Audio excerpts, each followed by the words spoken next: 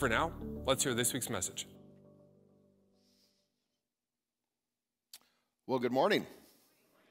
Well, thank you for welcoming me back. Yes, and welcome to everybody who's joining us on site and those who are online with us this morning as well. Yes, indeed. Nadine and I have been away for about a week and a half, almost 2 weeks. We were away. We went down to Florida and down to the Caribbean for a little bit. People are asking, how was it? Was it a good trip? It was minus 40 back here, and we were in the Caribbean, so it was fantastic. But even though it was wonderful down there, and we had this 70-degree difference when we came back that we had to adjust to in that one day, we were ready to come back home.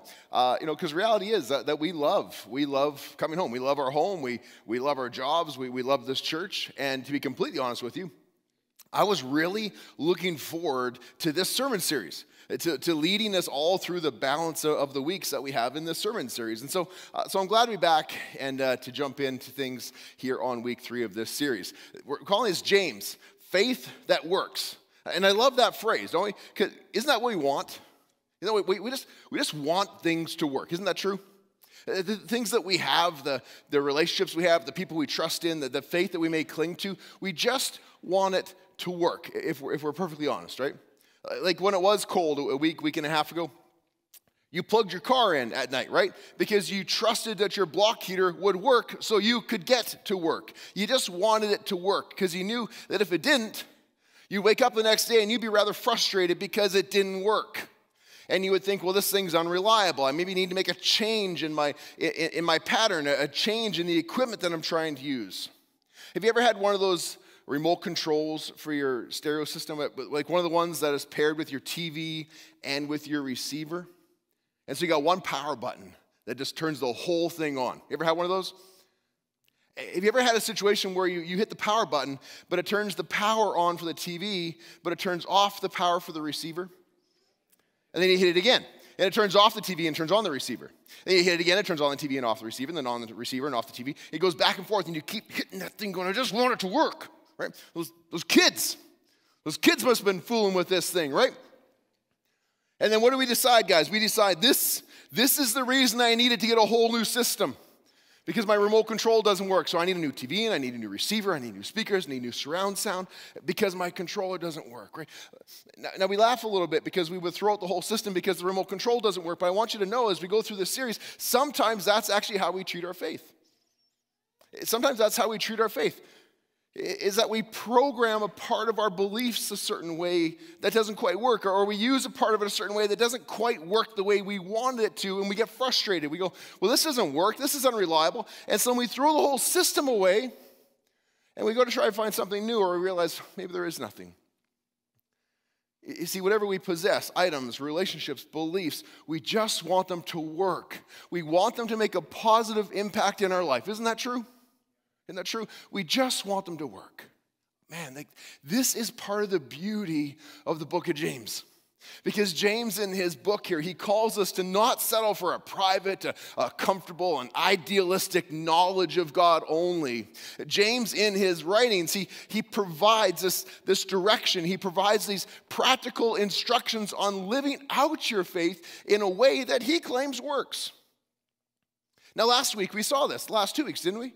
We talked about real life practical stuff as Pastor Andrew led us through a discussion on what does it look like to endure trials. I know we all have trials in our lives. If you're not in one right now, I'm sorry to tell you, but you probably got one coming up. We've all got trials we need to endure. Pastor Andrew talked about how do we overcome temptation. I can pretty much guarantee you some sort of temptation of some level, of some style is going to be coming your way today. This is real life practical stuff. And the words that we read in James help us know how to navigate these things. It's the real life practical stuff that is required to endure with our faith in God. And so today we're going to jump back in. We're going to jump into chapter 2. If you want to follow along in your pew Bibles, it's found on page 978. Or, of course, the pew portal is always there. You can scan that. You get all your sermon notes right there for you. But in James chapter 2, we're going to add another topic here today. A topic that is probably close to the heart of anyone. If you were ever picked last for dodgeball, if you never got asked to go to prom, if you are in your 20s and going to university, but you still end up getting sat at the kids' table, this is a passage that's going to relate to you. or if you have a heart for those people, this passage is going to speak to you. But more seriously, on that note, this passage today talks about a sin that God takes very seriously. It talks about a sin God takes seriously because it's one that has the power to negatively impact our relationships with our brothers and sisters, but also it has the power to impact the witness of God that we reveal to the world all around us. But when we can live in a freedom of this sin, you know what we'll experience? You know what we're going to experience? A faith that works. We'll experience a faith that works. Here's what James says, James 2, verse 1. My brothers and sisters, believers in our glorious Lord Jesus Christ, must not show favoritism.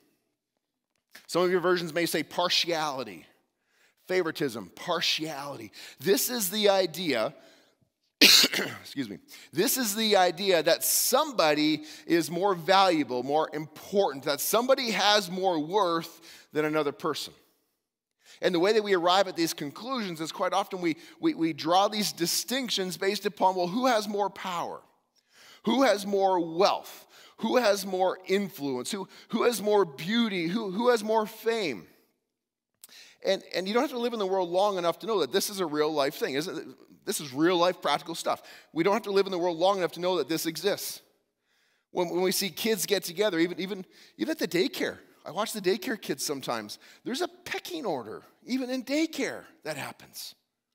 You send your kids to school. We know one of the timeless challenges of bringing kids to school is bullying.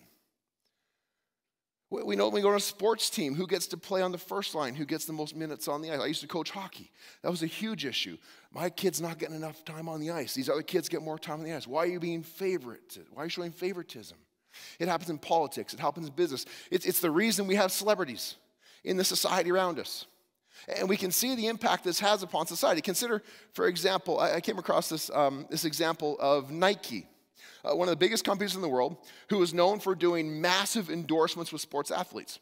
Now, the biggest one they've ever done was with Michael Jordan. Okay, Michael Jordan, basketball player, arguably one of the best, if not the best basketball player ever. Played for the Bulls, had those Air Jordans. That's why we have Nike Air shoes, those Air Jordan shoes still around.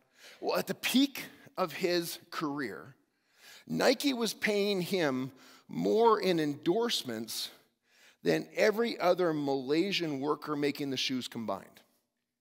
There was a distinction there. He made more in endorsements than the combined salary of all of the Malaysian workers making the shoes he was endorsing.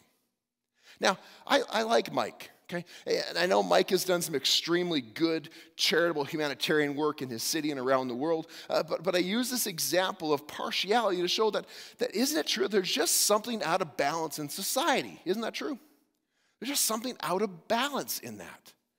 And even in some of our churches, even with the people of God, we're not immune to this. And so the church that James is writing, the churches that James are writing to are not immune to this either. And they were prone to judging others based upon what a person possessed and what they didn't possess, and based upon the potential impact, positive or negative, that cozying up to that person may just provide for me. And James gives an example of this as we continue reading here in verse 2, in chapter 2. He gives an example of this. He says, suppose a man comes into your meetings wearing a gold ring and fine clothes, and then a poor man in filthy clothes also comes in. If you show special attention to the man wearing fine clothes and you say, here is a good seat for you, but to the poor man you say, you stand over there, or you sit on the floor at my feet, have you not discriminated amongst yourselves and become judges with evil thoughts? You can visualize the scene. It's pretty clear to visualize this scene. As people are gathered for a church on an average Sunday morning, and a wealthy man walks in one door, and all attention goes to ensuring that he has the best seat, that he has special attention and service, that his needs are met. But then another man walks in a different door, a poor man. And as he sees what's happening over there, he walks in and he's kind of made to feel like he should just be happy to be there. No concern is shown for his needs. He's told that you can either stand against the wall at the back or you can come sit at my feet with all the other lowly people. Now, as we think about this contrast taking place within a church sanctuary, I'm going to guess a lot of us feel kind of uneasy about that. True? It's just an uneasy feeling that like something is off. If that's how we're relating, if that's how we're going to value people, something's off if we do this in the world, but how much more so if we do it within the church? And I would agree with you. I would agree with you that something's off. But here's the thing. We need to put our finger on why. Why is it off? Because it's not just that we're being impolite. Well, it's just not socially proper to do that. No, that's not why. It's not because we're jealous going, well, I don't want to be the guy at the floor. I want to be the guy at the special seat. It's not about being polite. It's not about feeling jealous. James tells us what the issue is. He says it in verse 4. He says, have you not discriminated against yourselves? Have you not become judges with evil thoughts? Have you not become judges with selfish motives? Basically, it's another way we could look at that. Because what do judges do? Judges are in a position where they make distinctions. They decide who is good and who is bad, who is innocent and who is guilty. They decide who goes free and who goes to prison. That's what judges do. They make judgments. They make distinctions. How does a judge do that? A judge does this by aligning themselves with some sort of authoritative criteria. We know this in our judicial system. Our judges are aligned with the laws and the acts of the land that govern the land, and they judge according to the laws and the acts that govern our land. But we also see this in culture. We see this in our society, where the majority opinion of the people will decide what is right, what is favorable, what is valuable. Now, James is not addressing the law of the land here. You know, for him and for us, the church is under and must abide by the laws of the land. That's not the issue he's drawing here by saying the word judge. But he is addressing that cultural dynamic. He's calling these worldly, selfish motives evil thoughts, he calls them. But why? Why are they evil thoughts? Well, what are the reasons that you would want to give preferential treatment to somebody who is wealthy? What are your motives if you want to give preferential treatment to somebody who has power or has beauty? Is it possible that the reason, the motivation behind doing that might be an internal thought that goes, well, you know, who would I be more comfortable associating with? You know, who would be better for my reputation and by extension the reputation of the church if they were acknowledged more? It might be these thoughts or these motives of church leaders who say, man, that person could do so much good. They could provide so much for the church. They could provide so many new ministries that could be funded. They could maybe it might even advance my career a little bit. I got to tell you, I know this feeling. I was involved in a situation a number of years back where a wealthy person came into the church and made a $1 million donation. It wasn't in this church, different setting. A $1 million donation. But they attached a very specific use to it. They said it has to be used for this particular thing. And as we held that paper in our hand, I got to tell you, and I think you would be in the same spot I was, when we held that $1 million check in our hands, we wanted it. We wanted him to be happy because we wanted it. I imagine you find yourself in the same situation. And we're just thinking, think of the people we could reach. Think of the advancements, the updates we can make to our facility. Think of the favor that we may have with people in the congregation. We would gain a lot of good favor if we could facilitate such projects and ministries and such reach into the community. But as we held that check, we knew there was a danger to it. We knew there was a danger to allowing a person to buy ministry. We knew there was a danger allowing a person to direct ministry with their money. We knew there was a danger in allowing that sort of power to influence the direction that we are going as a church as opposed to the direction we felt God was leading us as a church. So as much as we wanted it, we had to ask for the conditions to be removed, or we were going to refuse the donation. Now, as I share this story, it's not because it's a slight against those who are wealthy or a slight against those who are influential or a slight against those who are beautiful, because if anybody here has $1 million, let's talk. We can have I've had them before. I know how to have those conversations. No, it's not a slight against those things. It's a warning. It's a warning not to place our trust in those things. It's a warning not to allow those to be the things that establish the authoritative criteria by which we judge other people. Does that make sense? That's the warning. That's the warning. But that's how it was. That's how it worked in the Roman world in which James is writing into. And by a great extension, that's still how it works within our world. And it does seep into our churches. So in this Roman world in which James is writing, even more so than today, people were divided into these specific social castes. And that had significance. You see, which social caste you fell into would determine, what sort of social honor you had and what parts of the community you could associate with. What caste you were put into determined the access to the places you could go and the places you were not permitted to go. It made an influence upon your authority, your ability to enter into agreements, and you're standing even before a judge, your authority over others. All these things were affected by how society assigned you a social caste. And the church exists within this world in this particular time. But the church was like one of the only, if not the only place that opened the doors and said, all are welcome. And so you have so many different types of people all coming in, bringing the world in with them. And James speaks to some very real-life situations that they were experiencing in this context. But he points out just how foolish it is to allow these things to make their way into the church. And here's what he says, beginning in verse 5.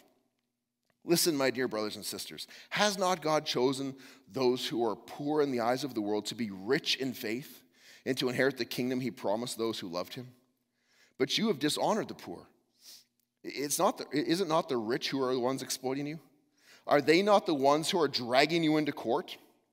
Are they not the ones who are blaspheming the noble name of him to whom we say we belong? This example that James talks about here is so different than the example and the message of Jesus. So different than, there's a huge distinction there. When we look at the Gospels, when we look at the Gospel of Luke, for example, very early on as Jesus is beginning his ministry, he walks into the synagogue in Nazareth, and he opens a scroll of Isaiah before all who are seated there. And what did he say to them? He said, I have been anointed to proclaim the good news to the poor. And then a little while later, as he sat on the mount and gave the incredible sermon, the Sermon on the Mount, one of the very first words he says in the Sermon on the Mount, blessed are the poor, for theirs is the kingdom of God. See, God shows no favoritism, but it seems clear that he chose intentionally to include and to honor the poor in his kingdom. And yet James's churches are experiencing a situation where the rich are using their wealth and their influence to exploit the poor. And then they all come together on a Sunday morning, and the rich are paid special attention while the poor are pretty much ignored, and then they're all asked to share a pew. And then you add to that the fact that the outside world is watching. They're watching. They're wondering, what's so unique and different about Jesus than what I've experienced at it's a very religious society, than what I've experienced at other temples and faiths that I've heard about. What's so different about Jesus? As they watch this, they go, well, what is the message? What's the message they're trying to have me hear? They're looking inside, watching this, and they're saying, what makes this place so different than every other place I go to in the world?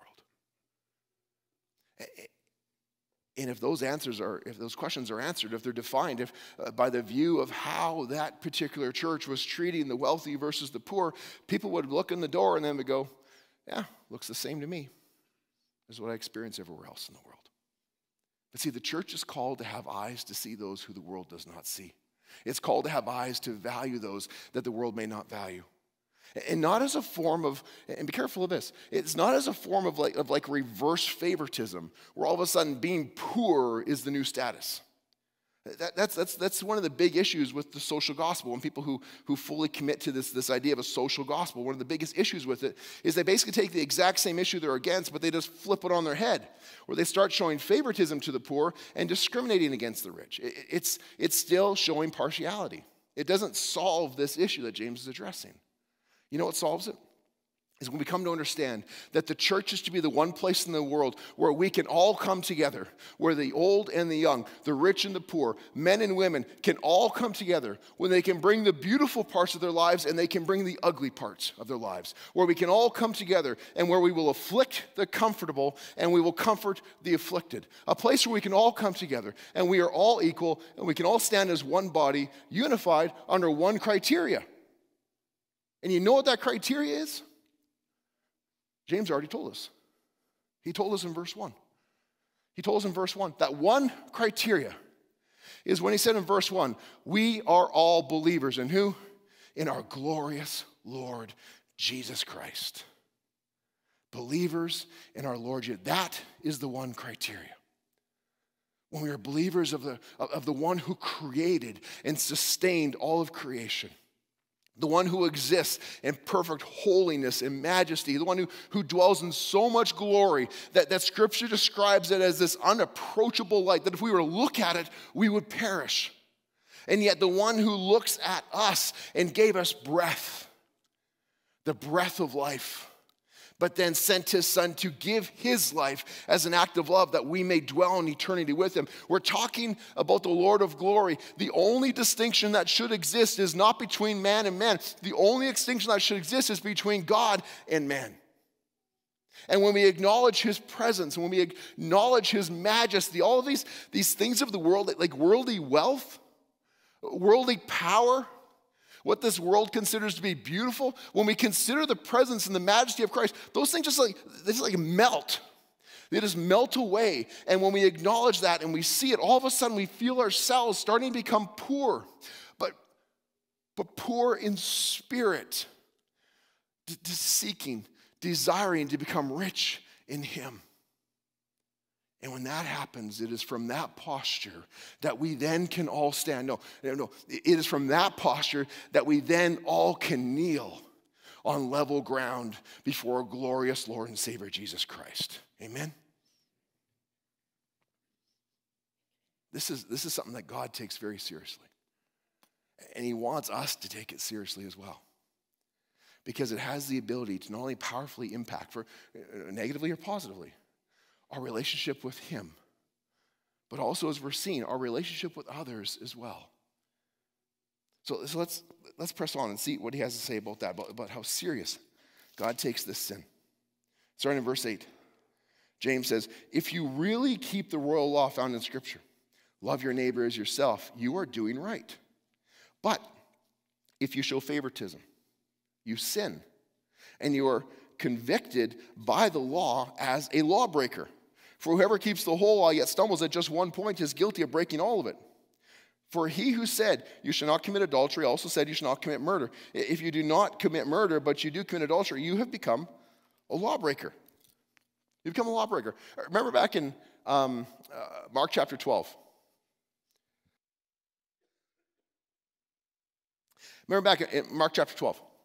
When Jesus was asked, what is the greatest command? Remember that passage? Shows up in a few of the Gospels. Well, that actually wasn't really the first time that question's ever been asked. Like, this was actually a bit of a question of the day. It's a bit of a traditional question of the day. There's also a famous Jewish story of a man who came to Rabbi Shammai and asked him a very similar question. Rabbi, teach me the whole Torah. Lord, Rabbi, teach me the whole law while I stand on one leg, is how that question used to be asked. And the rabbi responded by saying, well, what is hateful to you, do not do to your neighbor. That is the whole Torah. The rest of it is commentary. Now go learn it. So this already sort of existed. This idea existed in the time in which this question was asked. But this man comes to Jesus and asks him, what is the greatest commandment? Bit of a different version of the exact same question. And how did Jesus answer? Remember how he answered? In Mark chapter 12, we read this. Jesus said, the most important one is this. Hear, O Israel, the Lord your God, the Lord is one. Love the Lord your God with all of your heart, with all of your soul, with all of your mind, with all of your strength. And the second is this. Love your neighbor as yourself. There is no commandment greater than these. This kind of became known as like the golden rule, right? Here is referred to as like the royal law. And Jesus is said to have improved upon the rabbi's answer. Because remember, the rabbi's answer in Jewish tradition was basically do no harm. Don't do anything mean to anybody. If you want to be mean to you, don't be mean to them. Just don't do any harm. But Jesus takes this step further and says, no, it's not enough to just do nothing. You need to actively do something. You need to actively be engaging and loving one another.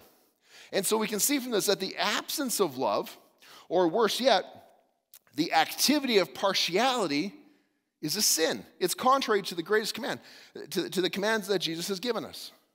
Now, as we consider this one, as we consider the sin of favoritism, this sin of partiality and how prominent it is in our society and the world that we live around us, there might be some people who are thinking to themselves, it's just a little sin. Like, does it really matter that much if I don't go talk to that person because they're just different than me? Does it really matter that much? Surely God's going to overlook that. Like, he's going to understand that, isn't he? Or you might think to yourself, yeah, I sin. But I do so much, this is so little, and I do so much other good stuff. Like we get the balances out, and God's going to get the balances out, and he's going to be like, man, like, okay, you're a good person. I get it. I know you did this, but you do so much other good. I get it. You're a good person. You ever play those games with yourself? You ever play those games where you get out the scales and you weigh the good and you weigh the bad? And you go, well, there's so much more good than bad. And not only in my own life, when I look at how much good and how much bad I have, but then I look at that person over there, and I'm like, well, especially compared to them. But what did we just say? You ever play those games? What did we just say a minute ago? What is the only distinction that matters? Is it a distinction of kind of these worldly ideas of which person is better or wealthier or power, more holy, more righteous than the other? Is that the distinction that we said matters? No, we just said a minute ago, the only distinction that matters is between God and man. And when we understand that's the only distinction that matters, there is no ranking of more good than bad. From that distinction, basically what it means is you commit one sin one time, God looks at you and goes, you are a lawbreaker. Lawbreaker. And in that moment, you are worthy of God's condemnation. Romans 3:23 was to say. It says, for all have sinned, and all have fallen short of God's glory. All of us have sinned. All of us have done, we know we've done more than one thing. We've all sinned. No one can ever stand before God and be, come on, God, I'm a good person. That doesn't exist. The only distinction that matters, the only measurement that matters is, are we holy enough for God? And if we don't understand that, we do not yet understand what it means to be poor in spirit, because we're still trusting in ourselves as our own Savior. And so somehow we can earn our own salvation. Somehow, if we don't understand that, we're still using worldly criteria to justify ourselves when we stand before the glorious Lord Jesus. There is no comparison. We cannot justify ourselves by that means, but verse 24 tells us, all are justified freely, not by ourselves. How are we justified? We are justified freely by his grace, through the redemption that came through him, not through ourselves. See, in the end, the only criteria that matters is, do we believe? Do we trust in the glorious Lord Jesus Christ, in whom we find salvation, in whom we are brought into the family of God? So let me pull this together for us. This idea of this sin of favoritism, this sin of partiality. Because it may seem like a small thing, but God takes it very seriously. And I think there's 3 reasons. I'll just recap for you 3 reasons he takes it seriously. First of all, it's this. Because favoritism shows a lack of faith in God. It shows a lack of faith in God. It shows that we are looking towards others to provide. We are looking towards others to define. We are looking towards others to establish our identity as opposed to looking to God. James calls this evil thoughts. He calls this selfish motives because it's a lack of trust in our glorious Lord Jesus. So the first thing that this sin is about a lack of faith in God. And secondly, it shows a lack of honor towards God and a lack of honor towards those who God has chosen to honor. Jesus came to give his life for all people, the rich and the poor of this world, that we may seek to become rich in him. It shows a lack of honor to God and to those that God has chosen to honor. And then thirdly, it shows a poor witness of Jesus Christ and his good news for all people. See, the church should not be striving to look and feel like a country club. I think we should look and feel like a hospital, is what we should look like. A place where all people are welcome to come and to seek healing, to seek to be saved, to experience the great physician, Jesus Christ. So, whether we're talking here about a sin of partiality or any other sin, I just want to leave you with this thought. I want to leave you with this, that we would heed this challenge that James concludes his passage with. And here's what he says in the end, as we reflect upon these words for a moment. In verse 12, he says, "Speak and act as those who are going to be judged by the law that gives freedom, because judgment without mercy will be shown to anyone who is not being merciful, but mercy triumphs over judgment." We don't like this idea of judgment sometimes, but when we read the Bible, we know that there is a day coming when all people will be judged. We know that day is coming. And so James is saying here, live like that's today. Live like that day is today. Because let me ask you this, if it was today, if today was the day that you were going to be judged and stand before God, what difference would that make? How would your words, how would your actions, how would your attitudes be different if you knew you were going to stand before God today? Would you pass by those that the world considers poor? Would you have better eyes to see them and a heart to share your life with them? Would you start to take steps towards people who perhaps are a little hard, let's be honest, some people are hard to relate to, but would we be more motivated to take steps towards those people to get to know them? Would be more motivated to take steps towards those that we have hurt in the past, that we may be able to engage in forgiveness with them? If we knew today was that day, would we have a new view of ourselves? Would we come to the point of saying, no matter how loved or more how valued or how important I may think I am or I think I am not, I am no more less or no more valued, loved than anybody else? Because God does not show partiality. Here James says, judgment without mercy. Judgment without these types of mercies will be shown to those who do not show mercy. And now, that's not meant to be a threat. That's meant to be a challenge. A challenge where he's asking you, do you understand the good news of Jesus Christ? Do you understand the mercy that you have been shown from God yourself? And if you do, you will become poor in spirit, and you will desire to show mercy to others. This is what power is. This is the beauty. This is what is valuable, the beauty of the gospel of Jesus Christ. The fact that God knows everything you've ever done. He knows everything that every person has ever done. All those things you wish you could do over again, God knows about them.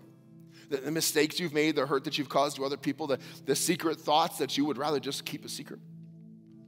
God knows them all. And his response to you is not to judge you and not cast you aside as the world may do, but instead to move towards you, to send his son to give his life to die for those sins. And that is the good news, that even in spite of those things that we may have done and thought and the injuries we may have caused, that God moved towards us to rescue us, to forgive us, to show us love, to show us mercy, that we could become called sons and daughters of the living God. And if we get that, if we understand that in our own lives, the very last thing we should be doing is judging others, having favoritism amongst others. Instead, we should be living a life that just reflects the gospel in the world around us. moving towards those that we would not normally associate and that we know need Jesus Christ. So I ask you this, who do you know? Who do you see in the world that the world may have cast aside, that the church and the people of God could welcome in? Because we are called to be one under the Lord of glory, to not show favoritism. And we are called to invite others to the Lord of glory. So as I close, I just want to invite you all, would you stand and would you join me in praising and remembering and honoring the Lord of glory, our Savior Jesus Christ.